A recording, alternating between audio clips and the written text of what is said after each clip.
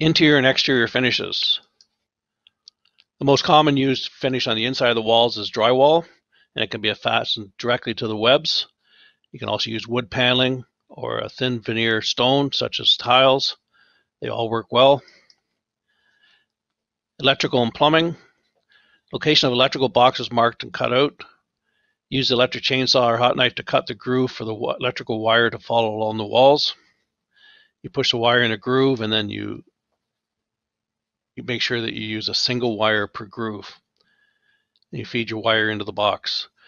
When you attach the electrical boxes to the webs using a side mount flange box, it's the most common. It gets screwed into the side of the web. And then the R22 requires a shallow box, and the R30 you can use the regular depth boxes. When it comes to the plumbing, you just cut out wherever you need to put a pipe. Most times the exterior walls do not have water lines run in it, so it's not a very common situation.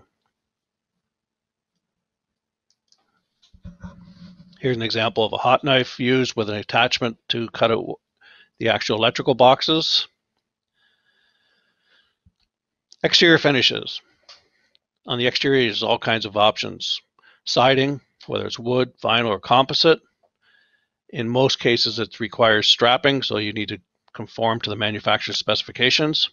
A stucco system, traditionally it can be applied directly to the EPS.